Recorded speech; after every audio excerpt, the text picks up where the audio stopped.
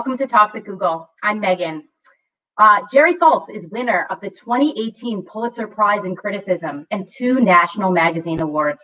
He's the senior art critic at New York Magazine and its entertainment site Vulture.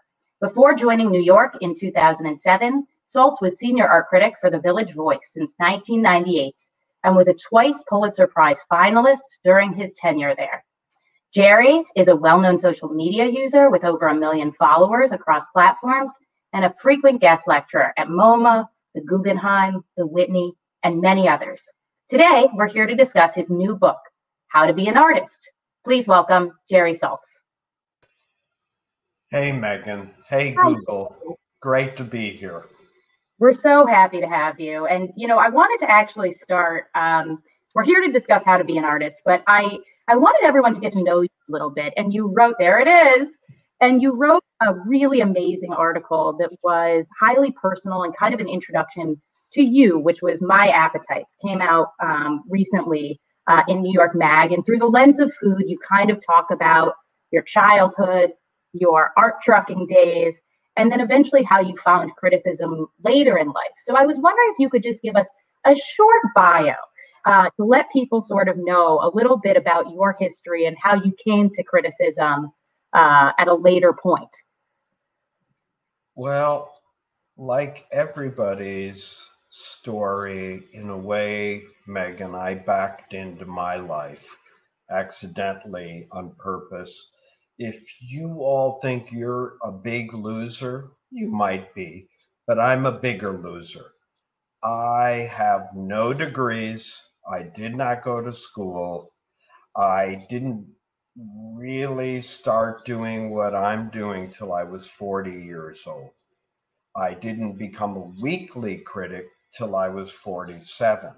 So that means if I were Megan and she were me, which I wouldn't wish on anyone, it would mean that right now Megan was a long distance truck driver with no degrees, totally cut off from the world, and Jewish. So my CB handle was Shalom Partner. I would deliver art because, like I say, I'm Jewish, and these were not 18-wheel trucks, religion again, and they were 10-wheel trucks. But I went to Florida and to Texas, and that's where I really, it's such a long story, but it's everybody's story. I was too afraid to do what I wanted. Just like you listening, just like all of us, just like me this morning. I'm sitting here surrounded with all these notes I have to write on an article. And my demons then and now say to me, you can't do this. You don't know what you're doing. You're a fake. You have a bad neck. You're not tall enough. You're not rich enough. You didn't go to the right school. And when I was young, I listened to those demons, Megan, and I self-exiled. And it wasn't until I was in my 40s that I just thought anything is better than this. And I, out of nowhere, just called myself, which is what I want everyone listening here to do. I called myself what I now decided I would try to be. So if you want to be a dancer, a photographer, a screenwriter, a poet, a cook, whatever you want to be. I walked into parties and they'd say, what do you do? And I go, I'm an art critic. And then, of course, comes the hard work of having to do it. But anyway, I invented myself, much the way Megan is right now inventing herself. She's kind of a genius. I met her when she was a kid, apprenticing for one of the greatest curators in the United States back in Chicago. So I don't know who she's going to be yet. Me either. So thank you, Jerry. I appreciate that because that gives me hope for my future. But I do love working at Google right now. So I do want to turn to the book a little bit. You wrote a magazine article at the end of 2018. It was called How to Be an Artist, and it had 33 rules or pieces of advice. And then you sort of turned this into a book. Can you give us a little bit of the transition from the article to the book and how that happened? The article was some sort of runaway success, I'm told, that hundreds of thousands of people clicked on it. They stayed on it. They kept commenting. And as anybody that follows me at Jerry Saltz, I would recommend Instagram. That's my strongest game. As anyone knows, I will answer every one of you back. And I'm never that mean. I'm a pretty nice guy. It'll be quick, a little gnomic, a little sassy, but you will not get hurt or embarrassed. And other people kept saying, and the second I finished the article about how to be an artist, which I would say I could never write a book called How to Be a Critic. I would love to read How to Be What I Am, because I don't self-identify as a critic. I self-identify as a sort of folk artist, or if you know who Sister Wendy or Bob Ross was. In any event, I wrote this little short book of about 75 short one-page rules and ideas, not to become rich and famous, Megan, as an artist, but how to have what I wanted to have, what you are having, what most of you listening would like to know what that's like, which is have a life lived in art. And it's sort of a note to my younger self that left art. And then it's like what I would want to have known then that I now know, and that I've learned from every artist I've ever met. And I just wanted to put that all down in a book in a real simple, accessible way that basically says to people, look, the minute you sit down to work, I promise you, you're going to be really embarrassed. It's a nightmare, because every time you start to become more of yourself in public, it's embarrassing. I'm embarrassed right now. It's unbearable, but we try. And the book is about learning to accept that embarrassment, getting lost, and really, you big babies, getting to work. You have to get to work. I know it's hard. It's hard for me. It's hard for Megan. It's hard for you. The only cure for work block, I'm afraid, and I've tried hundreds of them, is work. Work comes from work.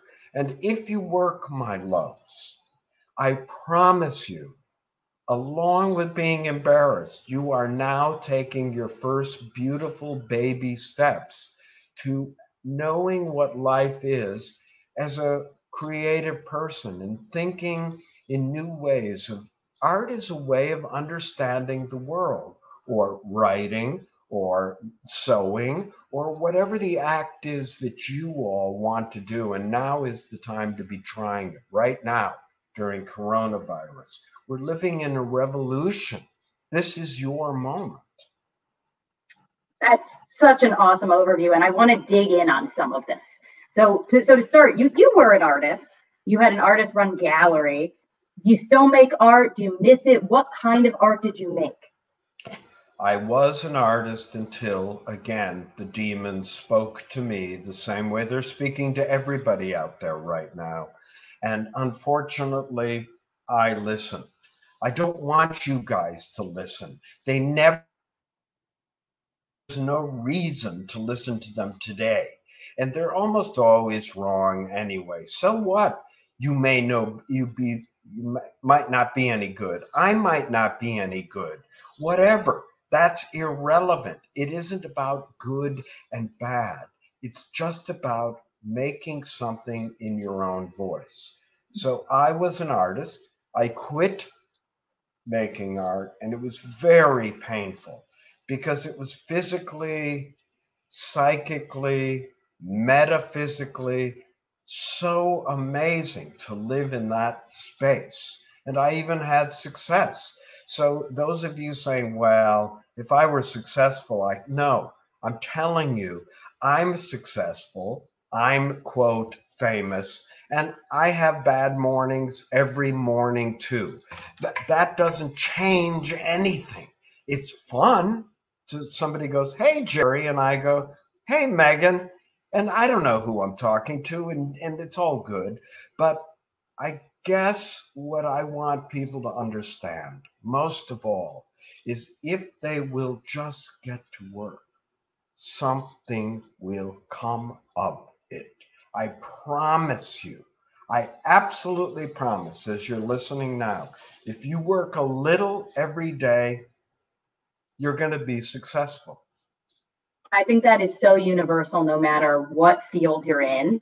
One question I sort of had was, did you get the question of how to be an artist a lot? You just said you wouldn't write a book on how to be a critic.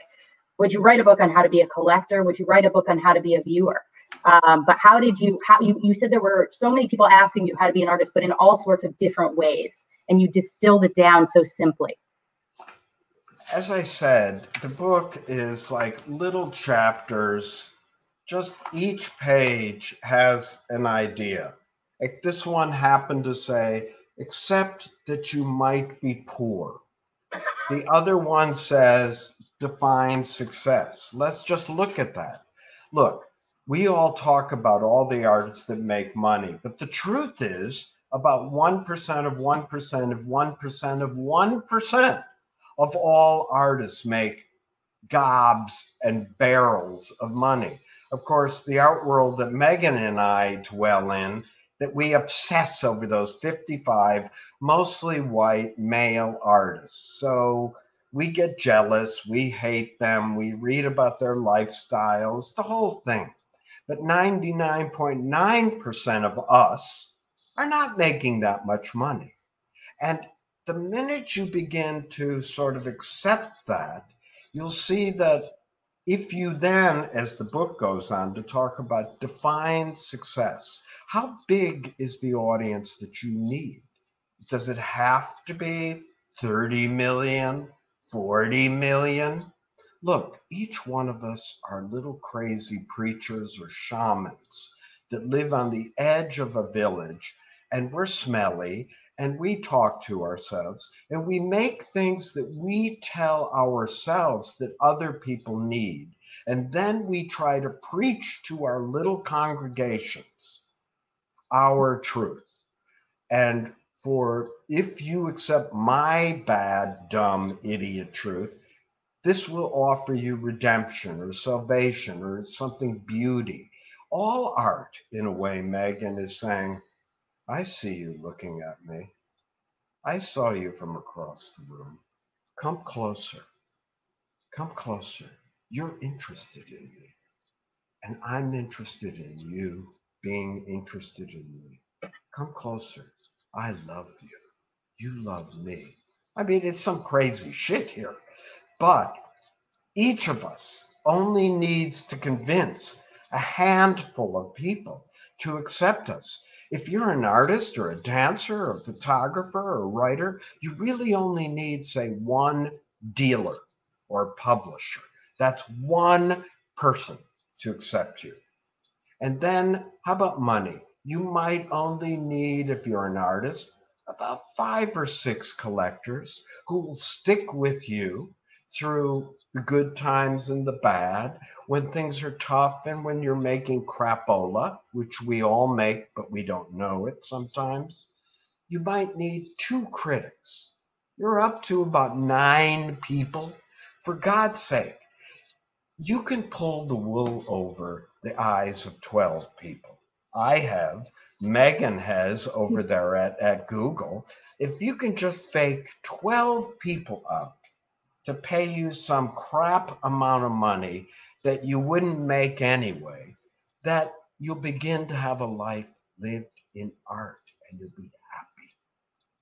I love that. So when we're talking about the goal of this book, you've mentioned a couple of things. It only takes a certain number of people in your village. But the goal of this book, who is this intended for? Is this intended only for people who want to become professional artists? Is this intended for anyone in a creative field? Tell us a little bit about the goal you had when writing this book and who the audience was. I'm sorry I didn't say that, Megan. That is important to me. It's really not for the super professional who has an MFA and a PhD in art. This is for everyone else. All the people that have an inkling, a sense that they have something they might want to say or do or make or join or be a part of, but for some reason think they can't or they're not educated enough. Let me tell you, education is something you do for yourself. If you're going to be in the art world, you just look, you look, you look, and you keep looking. If you're in any world, this book is for you to gain sort of the secret languages of a world that you might want to enter from the inside.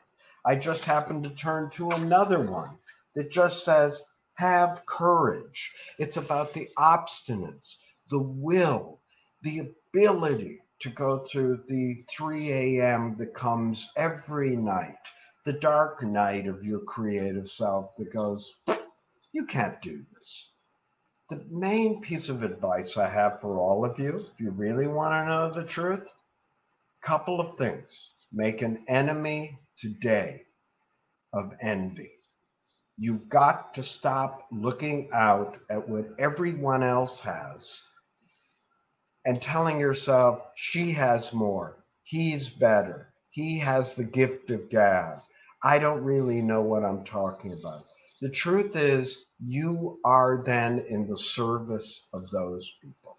Make an enemy of envy because it only eats your art away from the inside. Get to work, you big babies. Be willing to be embarrassed, like I said. I think you should start an advice column, Jerry. That's And what I think you should do. have courage, and then stay up late, my loves, every night with other vampires like you. That means in your world, if you're in Megan's world or my world, or if you want to be in dance or whatever you do, even during coronavirus, be in contact with others that speak your language and that know what you're trying to get at, that will also be your first best critics, the ones that won't just blow smoke up your butt and go, it's all good, Megan, everything you do is good, honey. No, that's the person you want to get is closer to you that goes, this is really good, but I think you haven't really thought this one through, Megan. Those are the people you need. Form a little vampire coven, and you'll do it. I promise you, you can take over the world that way. It's going on in the streets as we speak, where all these vampire covens have now gotten together. And it turns out that the languages that they were developing in private for the last 5 or 10 years, they all have a lot in common. In this case, it's like enough with racism. This isn't about left and right.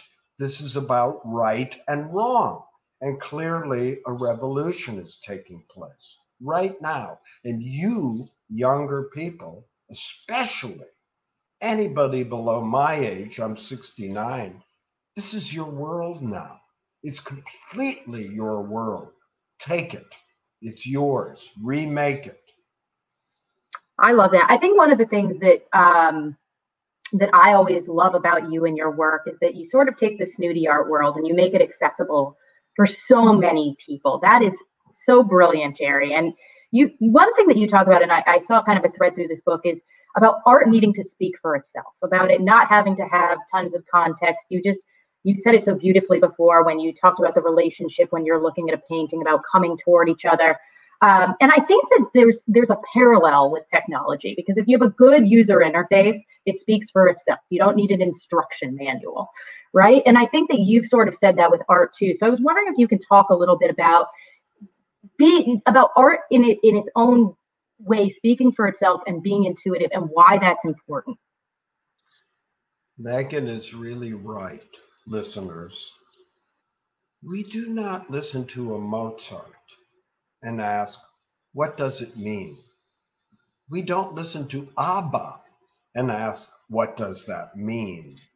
That would be misunderstanding it completely. Like she just said, listening, using an interface should be like almost second nature as the first time you're doing it. Too much art right now requires long pages of explanatory notes that only the mandarins who write this gobbledygook understand in the first place, and that language is used to keep too many people out. I'm interested in a user over interface that is almost comes to you with what Emerson called an alienated nature. Let me go into this a little bit because I'm out there on the edge of the idea. Let me go in.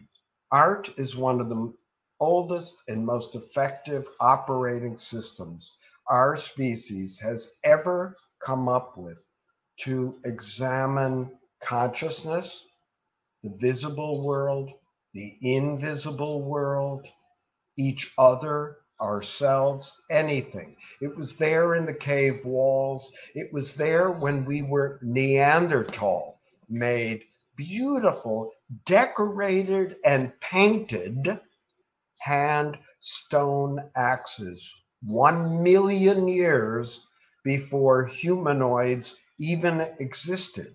They had fire, they had a material culture where they traded material, pigment, flints, stones, things to carry things, etc., etc.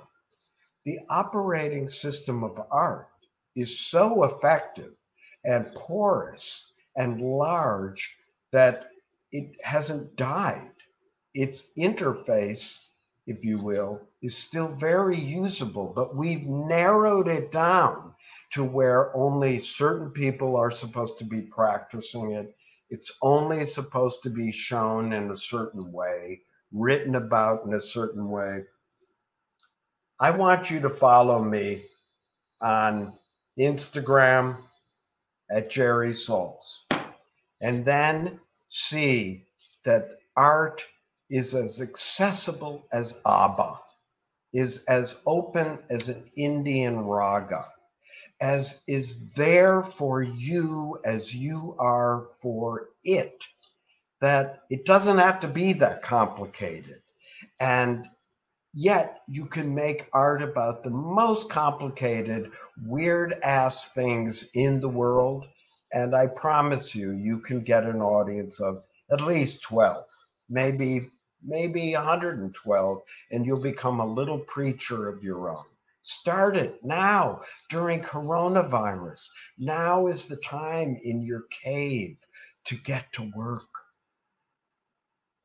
I think everyone on this, I'm reading the log comments. I think you are giving everyone the pep talk that they absolutely need. I love the listicle format of this book. We've talked about it short, pithy. Your words really do resonate. One thing you add in this book are exercises. Now, I'm someone who loves structure, so that really does speak to me. So I wanted to talk a little bit about, do even creative people, sometimes they need a little bit of direction to get started, and maybe you can talk about a few of the exercises that you've put in this book. Again, the first exercise is butt in chair, get up, yell back at the refrigerator, even though it's telling you to eat food, stop scrolling your Twitter for at least 10 seconds, and put your butt in a chair and get to work. Let's just say you want to draw. What I would suggest is just draw whatever is in the square foot in front of you. Draw it once, draw it twice, draw it 1,000 times, draw Nana across the room or your dog.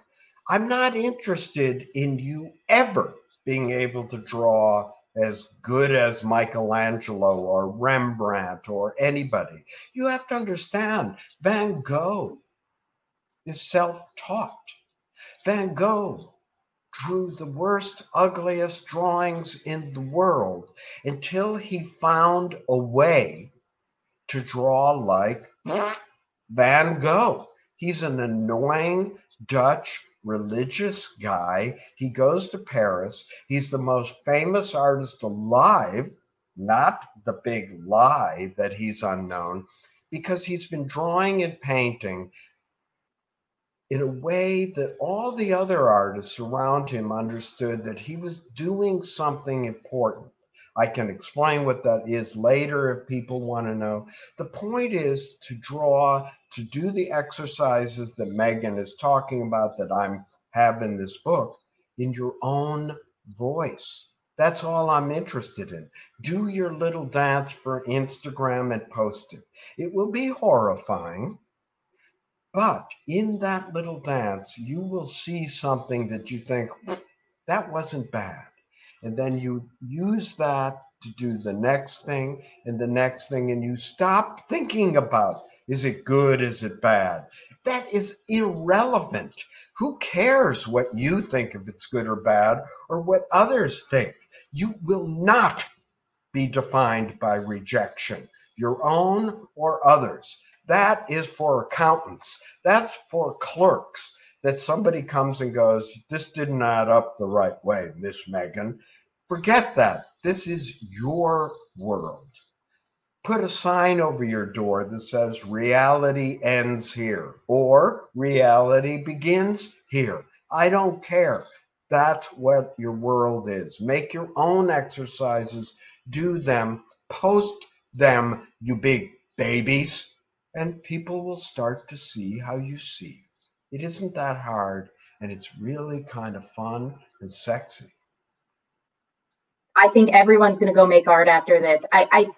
Beyond the exercises, you have amazing quotes, anecdotes, paintings in the book. I mean, the book is like a little art history manual. That's amazing. So I was curious, sort of, how did you balance sort of picking out those images to punctuate the book? I know you have quoted some of Roberta, your wife, in the book, which I think is very sweet. So I was wondering if you could talk a little bit about how you brought in those elements to the listicle. First of all, I'm married to Roberta Smith, who is the co-chief art critic of the New York Times. I love my work as an art critic. I doubt it, just like you doubt your work, everybody. But I do love it underneath. I'm just as deluded as all of you that I think maybe it's good. But truly, I think Roberta is the greatest art critic alive. And I'm really lucky that we got together when I was a long distance truck driver. How that happened, I will never know. I barely had hair then, just a huge loser. I was single at the time, so was she. And I do quote her, and I really think people should read Roberta Smith as a great first primer to understanding art. The way I picked the pictures, Megan, to go in this book, I just happened to open a page. There's a Francis Bacon and a Michelangelo's David, maybe the most famous sculpture ever made. I wanted to take the really well-known things that you might not know how to approach and talk about that. Like, what do you see when you see an exploding pope of Francis Bacon? What is the deeper content of Michelangelo's noble David, naked with the teeny weeny looking off into the distance? I get into all that. It's good stuff. It is good stuff. I'm going to invite everyone to leave questions in the live chat so that we can post them. But I'm going to ask one more question first before we do that. Jerry loves audience questions. You know, the thing that you do and do so well is you talk about art. You say things like, let yourself be a Philistine, take away the pretense. Art is for anyone, but not for everyone. How can you help people? You know, I think you gave us some clues about how to engage, but when we're looking at art and talking about art, how do you recommend that that people who have never had any real exposure can go about it and not feel like it's so difficult and such a something so inaccessible to them. Right. Remember that I have no art history, that I taught myself just by looking. I have no special gifts. The first thing I would ask you to do is put aside good and bad. Okay? You already know the second you look at like an all white painting or Francis Bacon's Exploding Pope, you have a sense if this is for you or not. You have to put that aside and then ask, what would I like about this painting if I were the kind of person that liked this painting? And really get quiet inside and allow yourself to make a short list, very simple, of, oh, the colors are kind of garish. The expression seems to have a certain rage in it.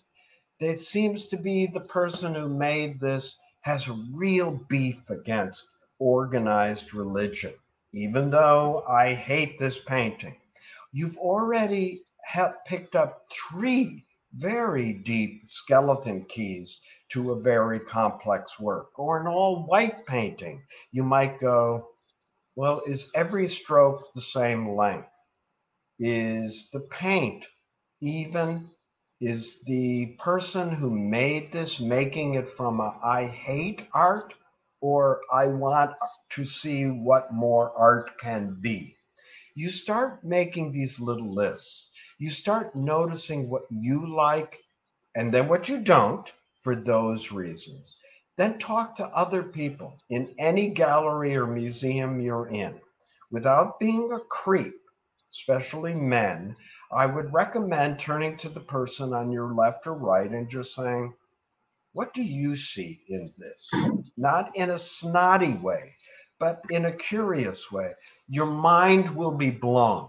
I do this online every day, and my mind is blown by what people see in the biggest crap I've ever seen. It changes my mind every day, and it opens me, and it will open you more and more and more and more until you're like a river just flowing with possible things to use. And it doesn't take long to unleash the floodgates. I promise you, if you just stay open and get to work, you big babies.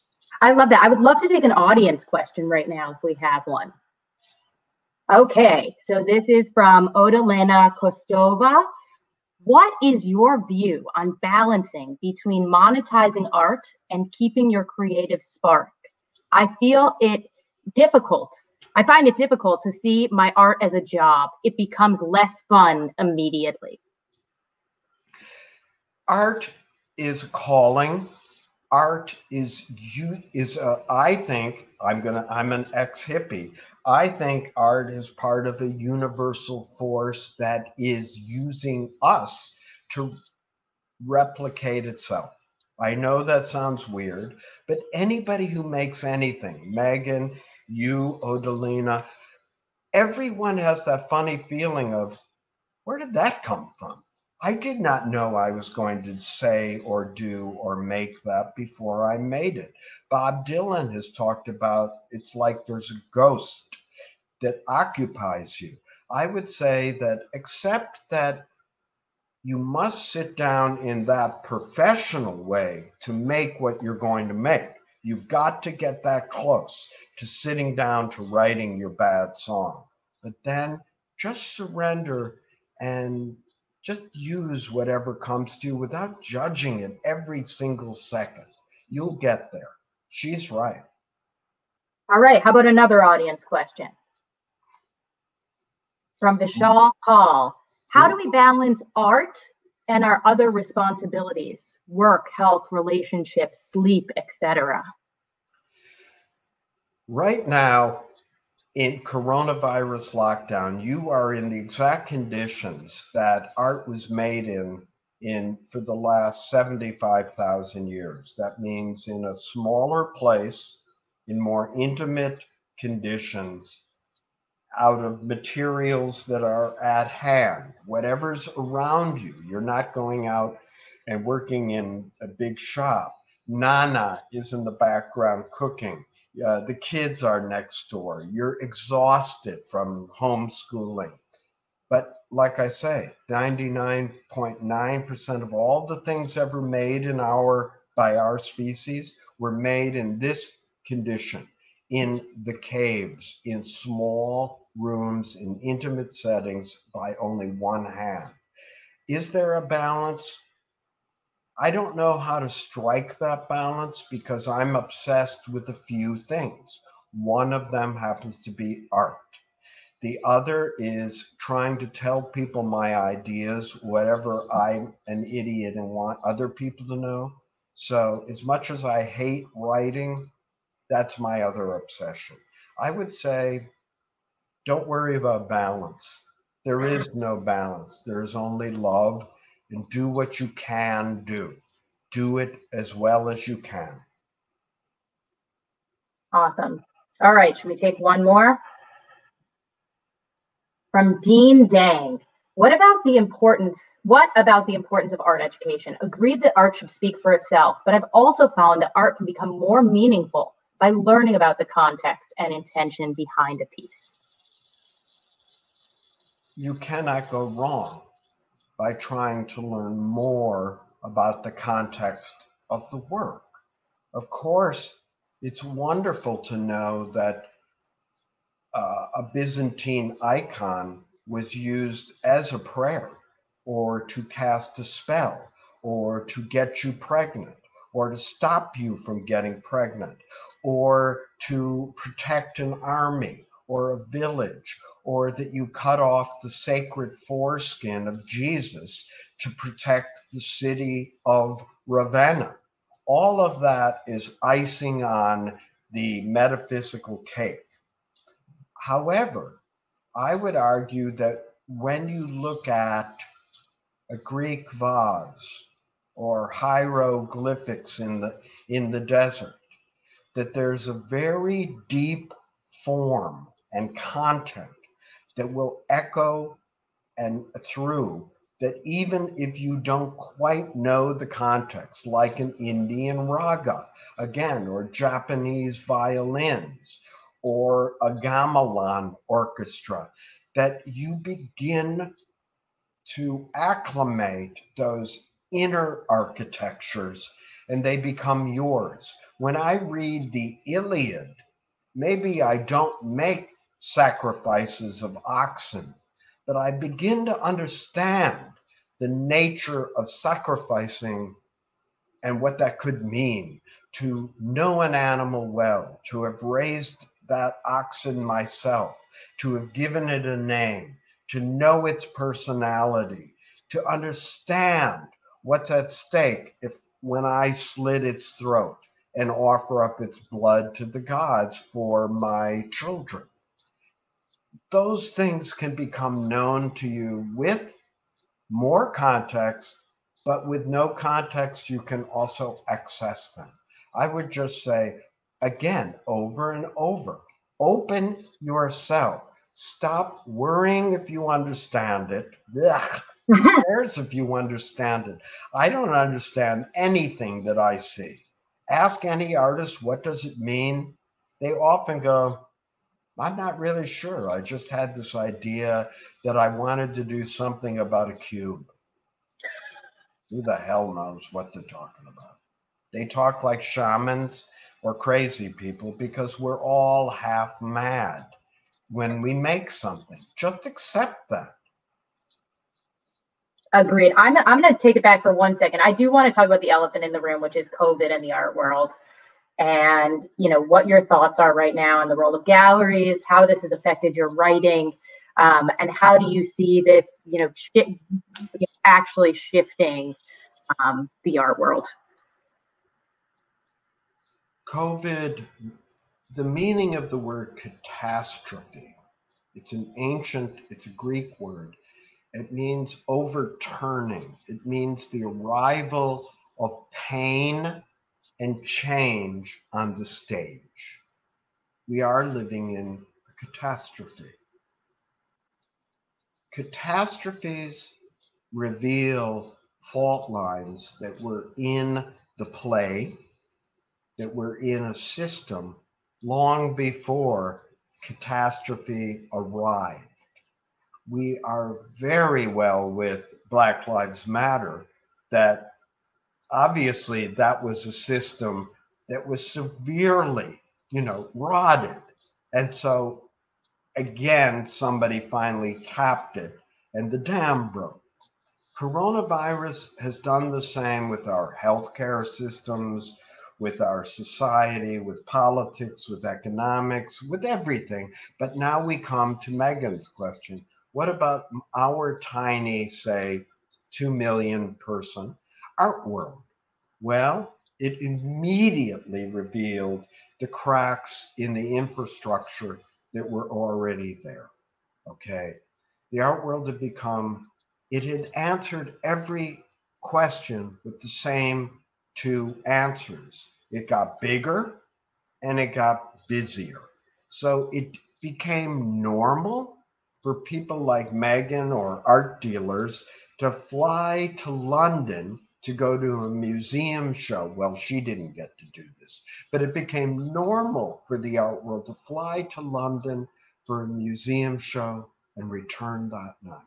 It became normal to go to Basel Art Fair and then fly to Torino and then fly to Paris for a museum show and then go to Hong Kong for another art fair and then make a studio visit in Shanghai.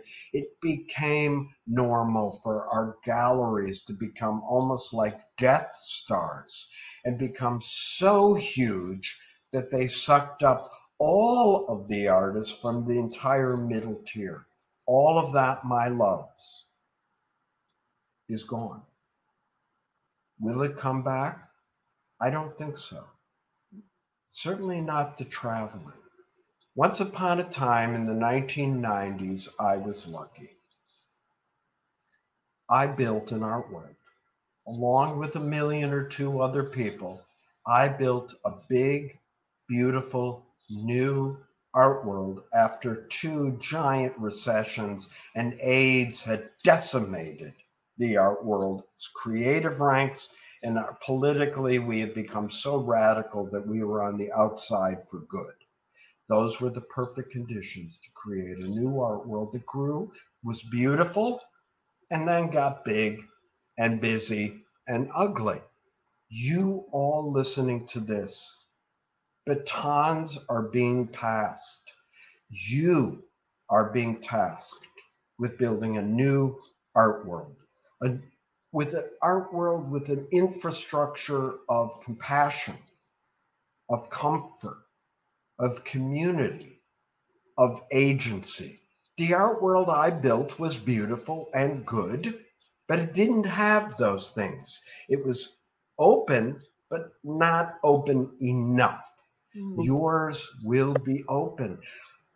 The canon was already being stripped and torn down. Now the canon is blown apart. It doesn't mean that Picasso is off limits. He's pretty good. If you kids want to throw him out, I can't stop you, but it's time. 51% of the population is female. 51% of the artists allowed in could be female.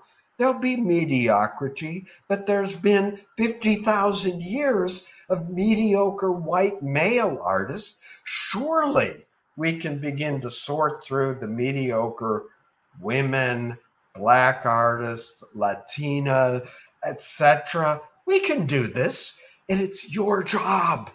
I may never set foot, having never gained immunity, because I'm old, back into your art world. I will love you from afar. I can write about you from here until there's no more need for my work. But now, during coronavirus, and viruses come, but viruses go. They always go. In 12 months, 24 months, 36 months, I don't know how many months, the art world is yours. I may never set foot in it. You ask me what's going on now. The answer is, you tell me what's going on now. It's just like the movie Apocalypse Now, when you're chasing somebody to the other side into Cambodia and you realize the old order you once knew, it's already gone. It's already gone. That world is gone. Well, Terry, I sincerely hope to see you're a pillar of the art world. I love seeing you out and about, and I truly hope that we're able to do that again in the near future. So that is my hope. But sort of as a follow up, technology. There's all these online fairs now. You're writing about art online. What do you think that takes away? Like, what's the difference between seeing an artwork in person versus this new digital world? And is anything good coming of it? Like maybe transparency in prices, or giving more people who aren't able. You mentioned travel. Travel was a big part of the art world. Now all of a sudden you don't have to travel. You can live in one country and you can see, an artist in Romania, right? So what good is coming out of this that we might want to keep? That's a beautiful question. First, there's two sides. One is local, local, local.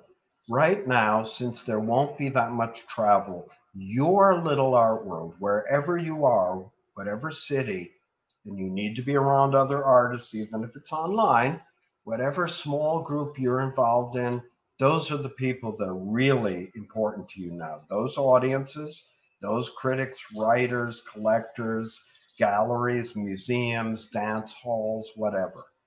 But Megan is asking a really important question. What about?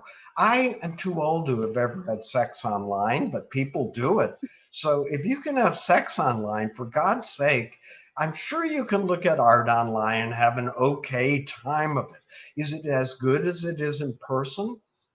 You tell me. You're the people out there doing it both ways.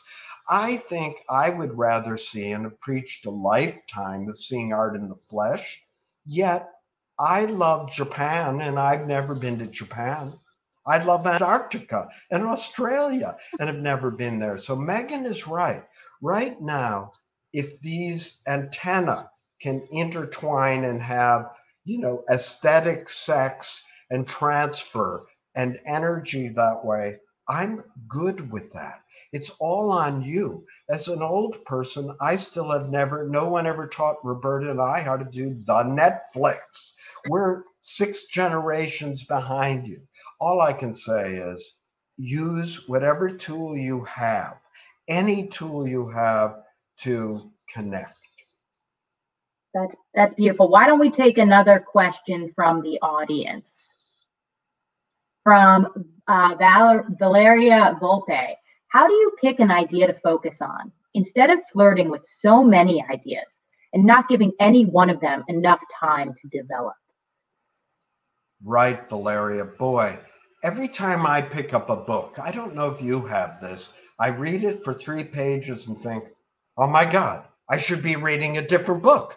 That book seems like maybe it's the important one. No, this one. It's hard.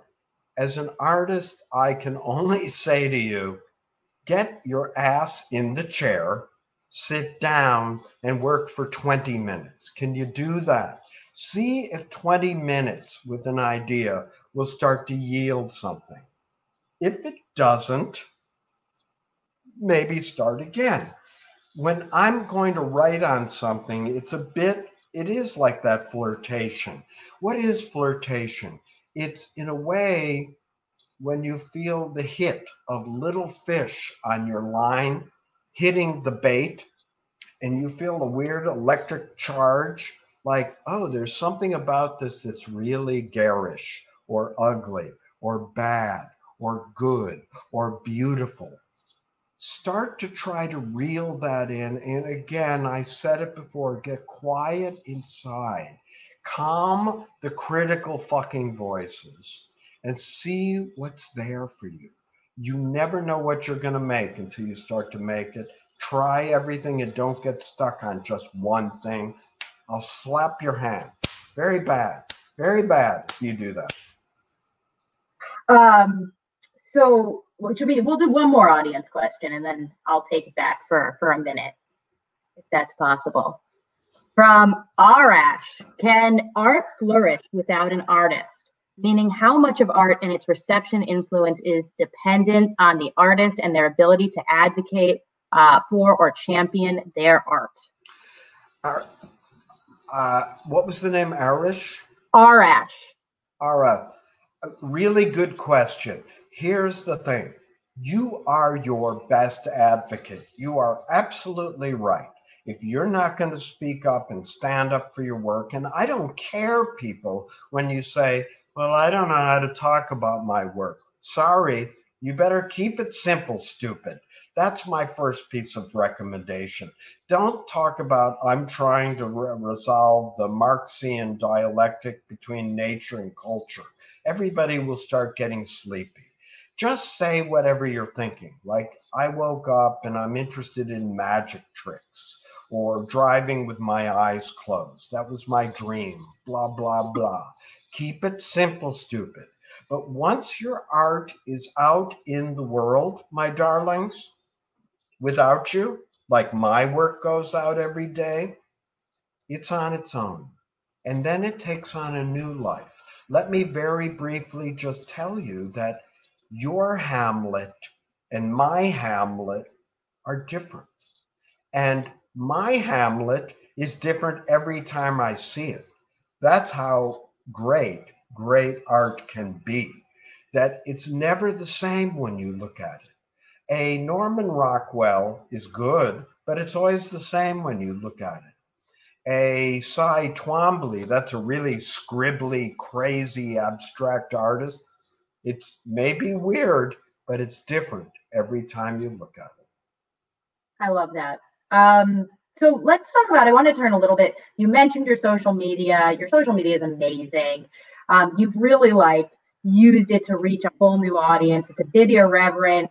How did you come to understand the value of these platforms? And can you talk a little bit about how you think the art world has sort of shifted to these platforms and what it's done, like especially, an Instagram or something along those lines? I never wrote in an authoritative voice, Megan. You can tell how I talk. It's just not in my nature. And yet criticism has always been from the top down, from the one to the many. Yeah. Social media, very early on as a late adapter, I understood about 8 years ago that instead of the one speaking down to the many, if you use social media, you could have the many speaking to one another. And that seemed important to me. I started putting short reviews in 5-10 sentences online and with a picture. And then I decided whenever I was nervous and I couldn't write, and I would look at my Instagram or Twitter or Facebook, I would answer back each person, even if they were saying, Jerry Saltz is an asshole for liking Francis Bacon. I would write back, Dear Mr. or Ms. Juju69, I'm sorry you think I'm an asshole, but. So I found a way to have us all talk to each other. It's interesting that I used to be on those top 100 power lists of the art world, but was warned very publicly on those lists, if he keeps practicing art criticism online, he won't be an art critic anymore. And I right away thought, well, screw that. You might not call me an art critic. I don't care what you call me, but I'm going to practice whatever this is online. I don't want art to have so many secret handshakes. Mm-hmm. It didn't in the past. The front of a Gothic cathedral was meant as a book for people that could not and never were taught to read. That's what universe my mind is no more or less important than religion, psychology, philosophy, economics, anything. Mm. Art is not the decorative hedge in front of the citadel of knowledge. It's part of the whole ball of wax. Mm. So beautifully said. Please come online and follow me, you big babies. And on your own Instagrams and Twitters and Facebooks, can I give a little bit of advice? Here, Listen to me. Listen. Post your own work, but don't only post your own work. Post things that interest you, weird things you see. Post other people's work, you egomaniacs. Things that you like. No plates of food, preferably no dogs. Children are okay. They're fine. I hate them, but I think that all artists should have kids. It's great. It helps your work. It might ruin your life, but it'll help your work. So post shit online. Be a little radically vulnerable. I am. You'll be embarrassed. It won't hurt. And even a loser like me can end up with 1 million followers. I don't know how to make it make money, but I got this Instagram and I learned how to make it talk. All right, last quick question. What do you think the role of corporations in the art world should be? You know, we're specifically here, we are at Google. What do you think about artist residencies? What do you think is the responsibility of corporate America in the art world? More. You can be the Catholic Church, Google.